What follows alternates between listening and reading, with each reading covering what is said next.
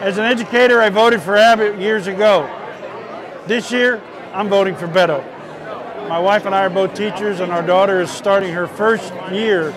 We don't want to be political pawns. We want to be seen as the profession that creates all others. We want to be trusted. We want to be respected. We want to be valued. His support, his understanding of what teachers are dealing with, mentioning teacher pay.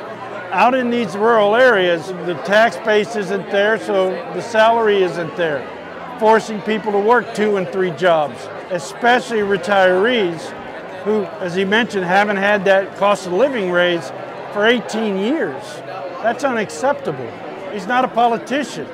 He listens to people regardless of their partisan stripes. I haven't voted for a Democrat for governor in Texas ever, but I will this year.